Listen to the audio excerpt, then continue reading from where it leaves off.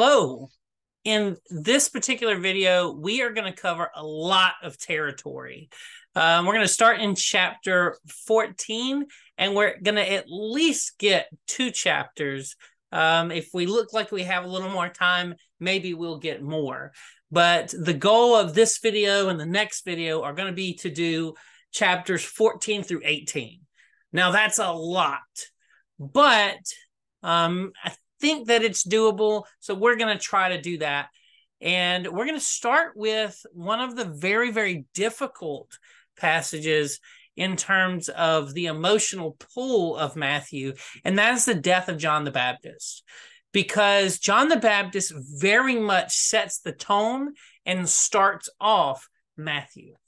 He's the one that introduces Jesus. He's the one that really, outside of New Testament, in terms of works that were written at that time, we actually know more about John the Baptist in terms of things written outside of the New Testament, almost than about Jesus.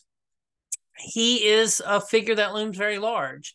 And in this particular chapter, we see his death recorded. Because we have so much territory to cover, I'm not going to read everything. I encourage you to have read this whole section on your own. So I'm not going to read every single part. I'm just going to hit the highlights in this. But you notice first thing is that he's going to be arrested by Herod the Tetrarch. Herod the Tetrarch is the ruler of both Galilee and Perea. So Galilee, where Jesus grew up, and where most of Jesus's ministry takes place, is under Herod Antipas's rule, and also Perea. So remember, a lot of the work that you see being done by John the Baptist takes place along the Jordan River. So we can actually see that here. I will share this with you, this map. Again, you can get this from BibleOdyssey.org. A lot of great maps on here. It's from the Society of Biblical Literature. And you can see Perea and Galilee are both ruled by Herod Antipas, or Herod the Tetrarch. And in this region, this seems to be where a lot of his ministry took place. It's kind of on the borderline. There's the Jordan River, and it's on the borderline between the Judean wilderness and the Perean wilderness. So he had this ministry that took place right here. And as part of this ministry, you see him making some pretty rough claims against Herod Antipas. Specifically, what he's going to say against Herod Antipas is he's going to condemn his marriage, or relationship with, rather, Herodias. So we can go ahead and take a quick look at that here. You can see, first of all, it kind of starts out by talking about how he's afraid of Jesus. He sees that Jesus is here, and Herod is thinking, oh man, this is Jesus this is John the Baptist risen from the dead. He's worried because he's executed John the Baptist. And you see this picture of, for when Herod had John arrested, he bound him and put him in prison because of Herodias, the wife of his brother Philip. So a very interesting story here. We actually can learn a lot about this from outside of the scriptures. And that is the fact that Herod is going to end up marrying, he's going to end up having a wife. His wife will be the Nabatean king's daughter. So he's married to the daughter of the Nabatean king. Nabatean kingdom is really, really close to Herod's own kingdom. And he's married to this king's daughter, and he ends up divorcing this king's daughter so he can have a relationship with his own brother's wife. Yes, that sounds very, very weird, and it is. That's exactly what's going to happen. Herod, who is in a relationship, who is married to the Nabatean king's daughter, divorces his daughter so he can enter a relationship with his brother's wife, Herodias. Very, very twisted. Now, the interesting fact here is that that very act puts him in kind of an unusual situation, because the fact that he did that means that he almost went to war with the Nabatean king. The Nabatean king really declares war, and there were some events that took place that prevented that from getting fully blown. That would have been very interesting. Rome would have gotten involved. It's very, very interesting story that we can get from historical sources. But what's interesting here is Herod is very sensitive to this fact that he's married, he's entered this relationship with his brother's wife, and John the Baptist, who's one who's calling out, we've seen already, he has no problem calling people vipers and saying things about people. He calls out Herod Antipas and says basically, look, you're not allowed to do this. It's not lawful for you to have your brother's wife.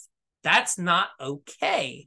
So what's going to end up happening is he's going to arrest John the Baptist. He doesn't want to kill him. He doesn't want to execute him because he's afraid of the crowd, because the crowds really are of the mind that, hey, we're going to intervene. We're going to step in, and we're angry. And he's afraid of a riot. So what's going to end up happening here is that he doesn't want to, but he's going to be pushed. There's going to be this birthday party. He's going to promise the daughter of Herodias that he'll give her anything. And she basically says, hey, kill John the Baptist. And because he doesn't want to be embarrassed or really dishonored in front of his fellow elites that he's there with, he goes ahead and he executes John the Baptist. So this is a very, very interesting story, and we have corroboration for it in Josephus that also talks. He doesn't talk about the particular birthday scene, but he does talk about John the Baptist being killed by Herod Antipas. So moving on, we see a really interesting part about Jesus is that Jesus is going to hear about John. And here, we'll just read it. Verse 13. And when Jesus heard about John, he withdrew from there in a boat to a secluded place by himself. And when the people heard about this, they followed him on foot from the cities. And when he had come ashore, he saw the large crowd, and he felt compassion for them and healed their sick. So it's a picture of Jesus is very much saddened by this. The loss of John is a huge hit. He's very sad about John dying, John being executed. This is something that hits him particularly hard. So he retreats because his life is very active, right? People are constantly coming to him for healing. So he retreats from the public eye so that he can have some time alone. But of course, once he does this, crowds follow him. And now in verse 15, it says, now when it was evening, the disciples came to him and said, this place is secluded, and the hour is already past to eat. Send the crowds away so that they may go into the villages and buy food for themselves. And Jesus said to them, they do not need to go to you. They do not need to go. You give them food to eat. And they said to him, we have nothing here except 5 loaves and 2 fish. And he said, bring them here to me. And ordering the crowds to sit down on the grass, he took the loaves and the 5 loaves and the 2 fish, and he looked toward heaven, and he blessed the food, breaking the loaves. He gave them to the disciples, and his disciples gave them to the crowds. And they all ate and were satisfied. And they picked up all the leftovers and the broken pieces for 12 baskets full. And there were about 5,000 men who ate, besides the women and children. So we have this picture of Jesus feeding what really could amount to probably 10,000 to 15,000 people, because there's 5,000 men and we don't know how many women. Maybe there's an equal amount of women and children, or maybe there's an equal amount of women and an equal amount of children. We don't know. But we have this picture of 5,000 people being fed by Jesus from these loaves and fish. So you might ask yourself, okay, this is a weird story. What's the deal here? What's the purpose here? Well, actually, this goes all the way back, again, like so many things in Matthew, to miracles that we see done in the Old Testament. You see examples in the Old Testament of actual oil being multiplied. You see a situation where there's a need for oil in order to pay certain debts, and Elisha is able to help with that. He says, hey, you let this oil go, and you move as many possible things as you move as many of these things as possible, filling up these jars, and they're going to keep filling until you run out. And you have a multiplication of this oil. There's another example of Elijah where there's a need for them to eat, and you see them, in that particular case, him multiplying the food so that her and Elijah and her son, the woman, the widow, then Elijah, and then her son, are able to eat for a long period of time. So we do see both Elijah and Elisha doing miracles that involve the stretching or the multiplication of food items. So the picture here is, again, this is another example of a miracle that could only happen through God. So you have a clear picture that Jesus is not only doing things that the prophets did, but he's doing things that they couldn't possibly do, right?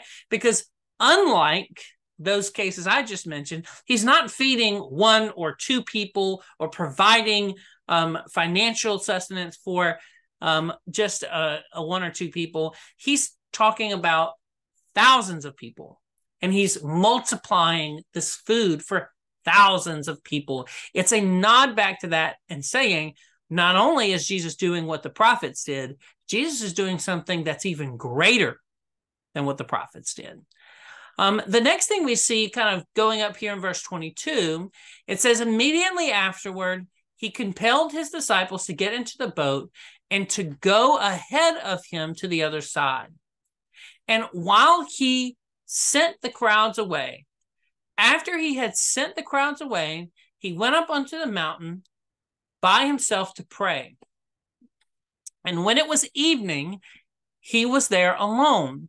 But the boat was already a long distance from the land, battered by waves, for the wind was contrary. And in the fourth watch of the night, he came to them, walking on the sea. And when the disciples saw him walking on the sea, they were terrified, and they said, "It's a ghost." And then they cried out in fear. But immediately Jesus spoke to them, saying, "Take courage, it is I, do not be afraid." So you have this picture of, he sends the crowds away, fed, very well fed. He tells his followers, go ahead and cross on your own. Go ahead and cross on your own with the boat. I'll figure it out. I'll catch up with you. And he goes up to have some quiet time to pray. Now, again, remember the whole time he came here. The whole reason he came here was so he can mourn the loss of John. Someone that we know from Luke is his cousin. And we know from here in Matthew and also in Mark is the one that really introduced him to the world. So you really see the humanness of Jesus. He came to mourn. He sees the people. He has compassion on them. He feeds them. He heals them.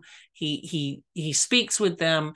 But then at the end of the day, he's like, I need time to go and pray, be alone with the Lord, and then to mourn. And then to catch up, he walks on water. This is that famous scene that many people know about. The sea is pretty bad. The waves are battering him. You have the wind and the waves. It's kind of stormy and choppy sea. And Jesus is walking across the water. And so if you're the disciples, here you are on the water, and all of a sudden, you're rowing for your life, sailing for your life, and you just see a human being walking across the water. Well, the first thing that they think of is their superstitions, right? It's a ghost.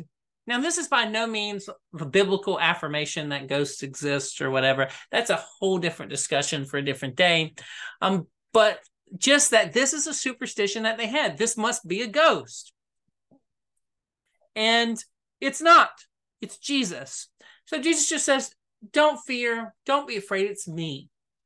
But I want you to get a picture of this. This is another picture of something that Jesus is doing that that a human can't do. No prophet ever does this. Jesus is greater than the prophets. No prophet ever does this. And we see it goes even further. We see, then Peter responded and said to him, Lord, if it is you, command me to come to you. And he said, come. And then you have this whole picture of he comes out, he's doing it, but then Peter comes out of the boat, he's walking toward Jesus, he gets frightened, and then he starts to sink. And you have this picture here in verse 31, you of little faith, why did you doubt? It's the same kind of picture here of they just don't get it. Excuse me. They just don't get it. It's so easy for us as human beings, the disciples in particular, to doubt. And you see, and then those who were in the boat worshiped him and said, you truly are God's son, or truly are the Son of God. Again, this is a picture. No one could do this but the Son of God. No one could do this but God himself. That's how big of a deal this is. And when they had crossed, they came to the land of Gennesaret.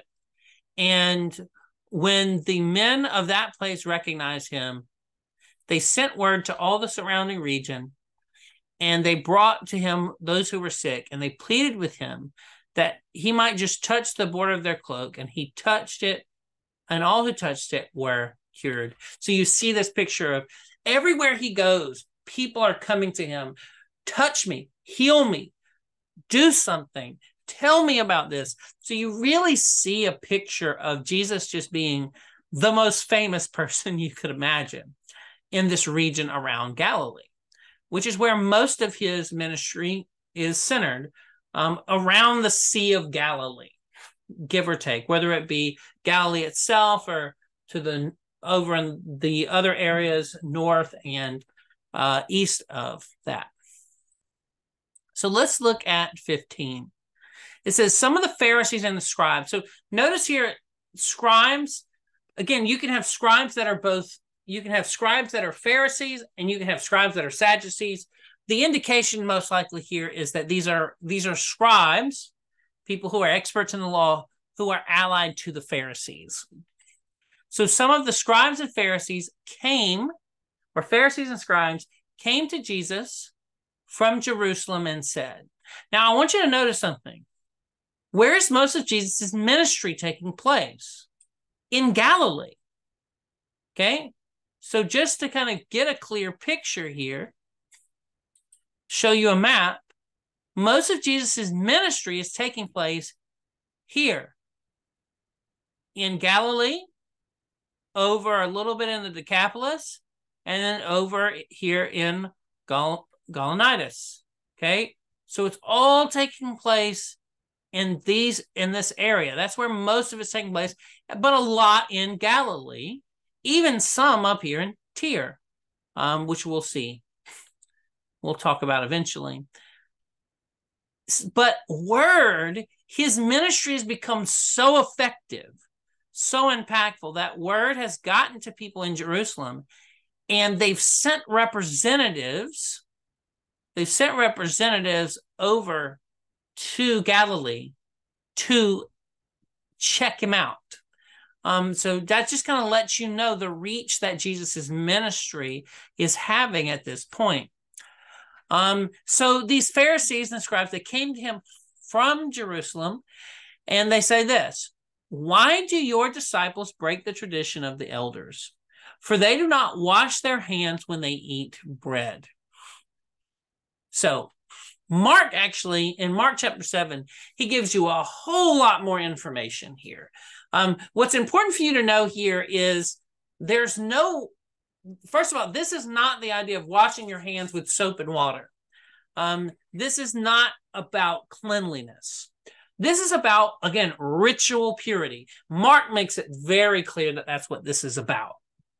When he describes this same incident, he talks about ritual purity.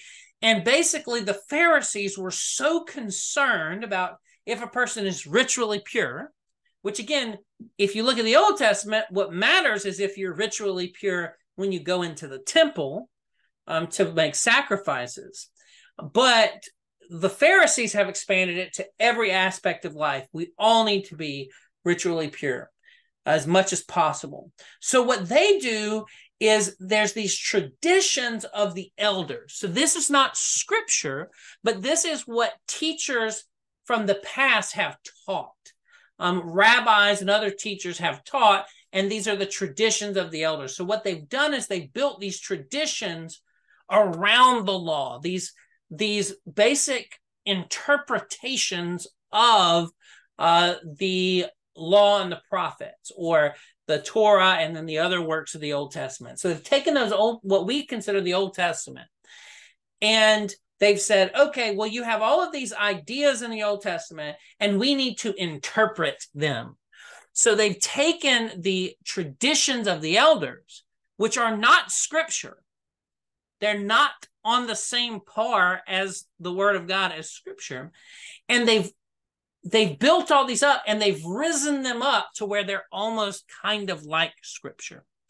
And so that's what's at stake here, is they're saying, look, your disciples are not washing their hands before they eat. Again, this is just water pouring over their hands. This is a ritual cleansing.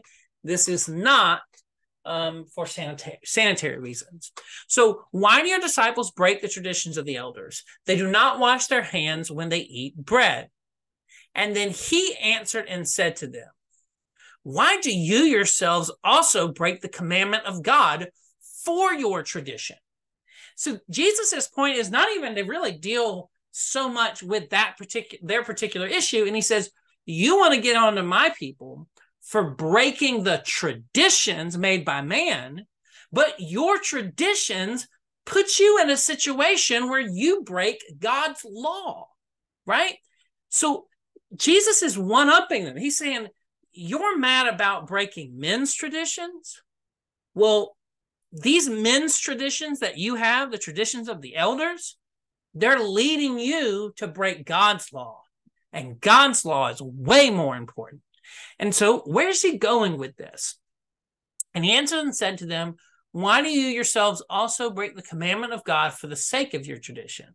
And now he gives an example. For God said, honor your father and mother. And one who speaks evil of his father or mother is to be put to death.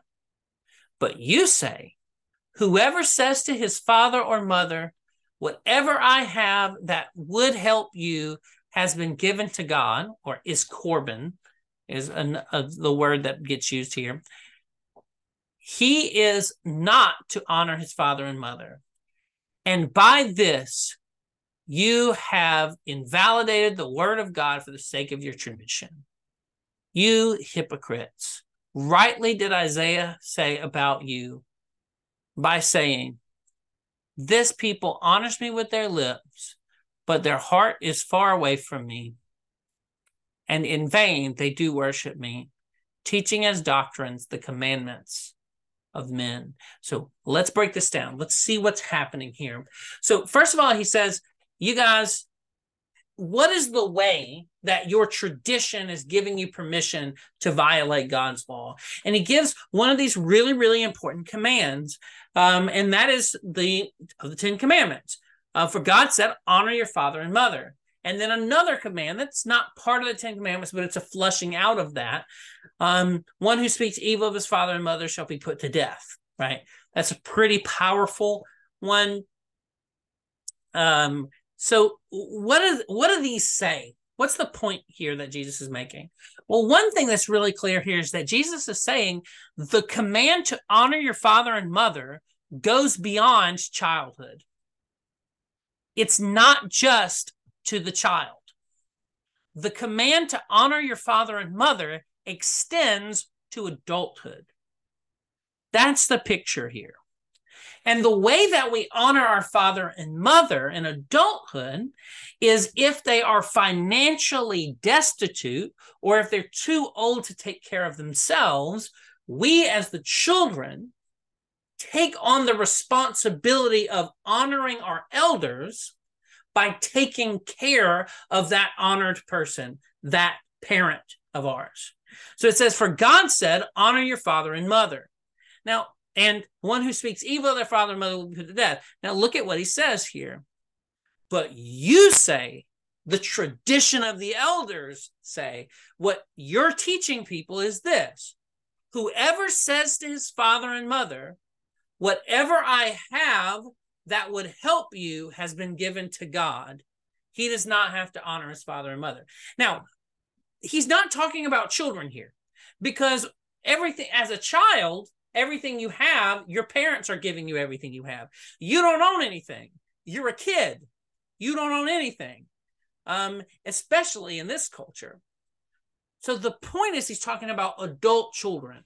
So what's happening here is the tradition of the elders has said, yes, Scripture says that if you have an elderly father and mother that can't take care of themselves, you have to pay to take care of them. But there's a loophole. If you have said, oh, my money is for God, and you've dedicated your money to God, then that money's not technically yours, so you don't have to use it to support your parents. That's the picture here. It's been given to God. It's been declared Corban, is what you'll see this translated as sometimes. So what's probably happening here is there's some kind of thing where they're saying they're going to the temple or they're doing something like that, and they're getting their money declared as if it's God's money. They're not getting rid of their money. They still have it. They're not giving it all away, but they're declaring this money is blessed for God. And now as a result, when their father and mother comes to them and says, look, I'm destitute, like I need your help. I'm old, I'm in my old age. I spent my youth taking care of you, and now I'm in old age. Then they're saying, hey, sorry, I can't help you. All my money's dedicated to the Lord, so I can't help you. And then really, Jesus is getting very angry about this. He's very frustrated. And he's saying, by this, you have invalidated the word of God for your tradition. He says, your tradition, you've created a loophole. God said, honor your parents.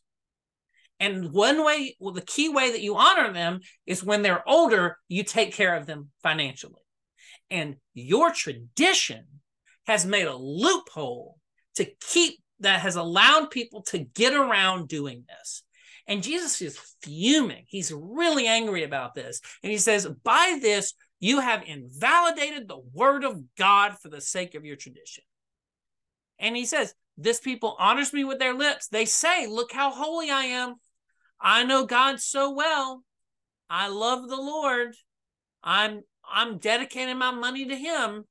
He says, but their heart is far away from him. And I hope you can see that theme throughout Matthew, is that you have people who are claiming to be of God. Their good works, so to speak, their tradition, all of these things that they do is aimed at making it look like they're following God, making it look like they're true children of Abraham. But the reality is if they don't have faith in God, they don't actually have genuine faith. Their heart is not really for the Lord. Their outward activity makes it look like everything they do is gauged at trying to make people think that they're really following the Lord. They have all of these so-called works, but their heart is far from the Lord. And they worship him in vain because they're teaching as doctrines the commandments of men. Basically, they're taking tradition and they're putting it on the same level as God's word. So after Jesus called the crowd to him, he said to them, "Hear and understand. It is not what enters the mouth that defiles a person, but what comes out of the mouth that defiles a person." The point that he's making here is, y'all talk about ritual purity. Now he's addressing their issue. Y'all are talking about ritual purity, thinking that if I touch something that's impure and then eat my food, ritually impure, we're not talking about germs here. That's not the point that they're making. He's saying that's not what defiles a person. It's what comes out. It's the hateful, evil things. It's the lies. It's the duplicity. It's the harsh words. The things that come out of a person are the things that defile them, not the things that go in. That's the point that he's making spiritually. And when the disciples came to him and said, "Do you know what know that the Pharisees were offended when they heard this statement?" And he answered, "Every plant which my heavenly Father did not plant will be uprooted. Leave them alone. They are blind guides of blind people," or the blind leading the blind, as some translations will say. "And if a person who is blind guides another who is blind, they will both fall into a pit." I want to zero in on this statement of what we're seeing here. Every plant which my heavenly Father did not plant will be uprooted. The point he's making is these people claim to be close to him. They claim to be his people. Again, we go all the way back to John the Baptist. He was saying something similar, right? These people make a big claim that they're following the Lord, but they're not. And he's saying, look, God's going to uproot them. And what John the Baptist said the same thing. God's got his axe ready and he's about to cut your tree down. So it's that similar thing. They're pretending they're playing the game, but they're not really of the Lord. So next we go down further and we see Peter said to him, "Explain this parable to us." And Jesus said, "Are you still lacking in understanding? Do you not understand that everything that goes into the mouth passes into the stomach and is eliminated? But the things that come out of the mouth from the heart, those things defile the person. For out of the heart comes all the evil thoughts, murder, acts of adultery, immoral acts, thefts, false testimonies, slanderous statements. These are the things that defile the person.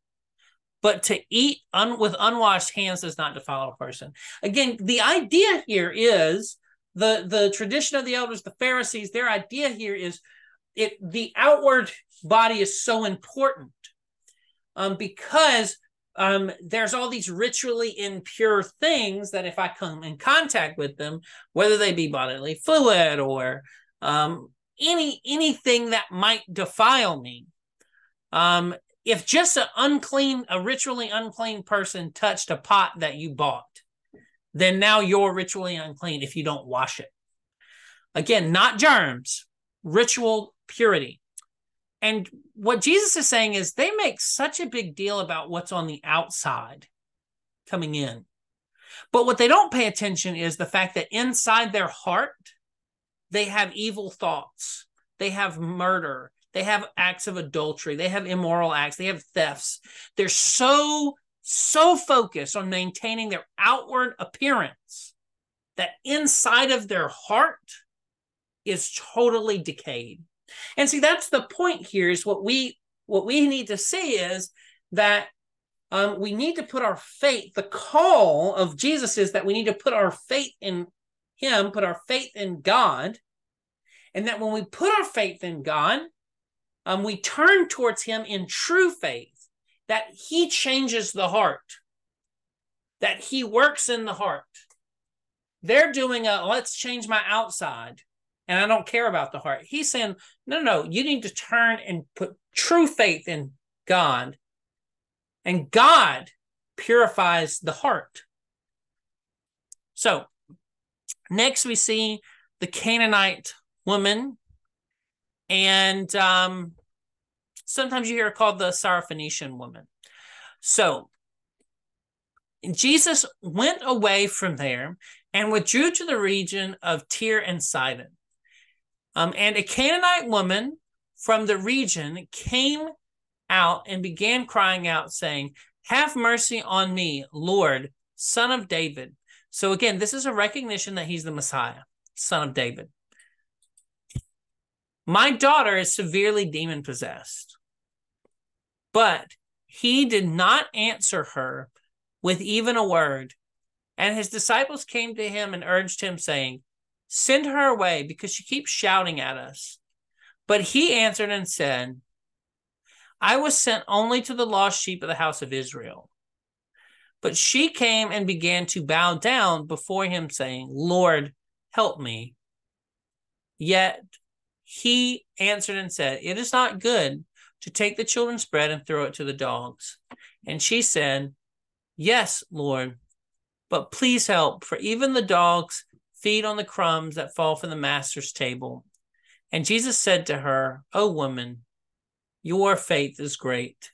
It shall be done for you as you desire." And her daughter was healed at once. So I want you to grasp here what we're seeing. And that is a Gentile woman. Now, hopefully up to this point of me teaching through this, you've picked up on the fact that it's been a little subtle. He hasn't just come out and said it, but Jesus has given little hints here and there that he's come to the people of Israel, but that ultimately all peoples, he's willing to work among all peoples. So by the time we get here, we've already had him do ministry in the Decapolis and do ministry to where he's even taken this centurion. He's even said, "Hey, this centurion, I haven't seen faith in all of Israel equal to this guy." So you've already seen Jesus give these subtle hints that, yes, he's come to the Israelites, but that there's room for the Gentiles. And he even makes that statement. He says, "Surely I tell you that there are many from the east and the west that are going to come and sit at the table of Abraham, Isaac, and Jacob in the kingdom of God. But there are sons of the kingdom that will be cast out into the outer darkness." So he's made it very clear up to this point that you're going to have people who are accepted, who are Gentiles. And now this woman comes, and he uses this as an opportunity to make a point. I think that's clearly what's going on here. He's trying to make a point to the people, to her and to the people that are present. And you have this very interesting thing where he says, he's not calling her a dog, okay? But some people will say this is influence, say this and make a big deal about it. He called this woman a dog. He's using an illustration. He's saying, look, I've come to the lost sheep of the house of Israel. So I've come to the people like the sinners and the tax collectors and the others who are basically lost. I'm coming to them. And he's saying, it's not good to take the children's bread and throw it to the dogs. He's giving an illustration. He's not calling her a dog. I could see that it feels that way. But he's giving an illustration. It's like, look, the children of Israel, they're the people I've come to. You don't take the food that you've gotten for them and throw it to those who are not of the family or not of the kingdom, and the point here I think is really clear. He's trying to get this interaction. I think he knows what he's doing here. I don't think he's being unnecessarily provocative. I think he knows what she's going to say. He knows what he's doing here, and he's trying to elicit this response. And you see her response saying, look, even the dogs get the crumbs. Like, help us out. And you see, he's like, woman, your faith is great. He's pointing, just like the centurion. He's pointing to her faith, and he's saying, guys, look at this. This is someone who is persistent, and they know that God can do something. And they're willing to come and ask. So it's just a great picture. And the point he's making is that she really gets the heart of God. She really gets God's heart.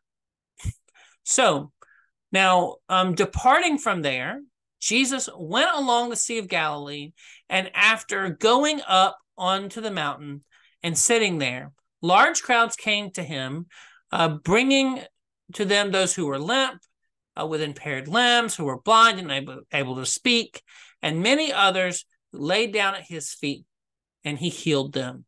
And so the crowd was astonished as they saw that those who were able to speak, unable to speak, talking, and those with impaired limbs restored, and limping, walking around, and those who were blind seeing, and they glorified the God of Israel.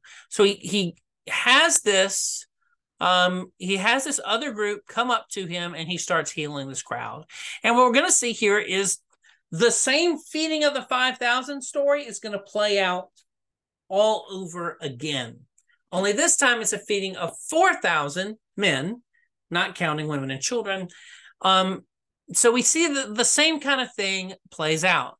The difference is we have 7 fish.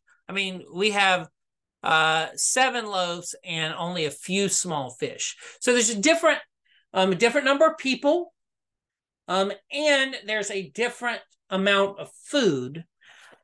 Yet he's going to do this miracle again. Now, the question that a lot of people have here is, why does he do the same miracle twice, and why is it necessary to record it?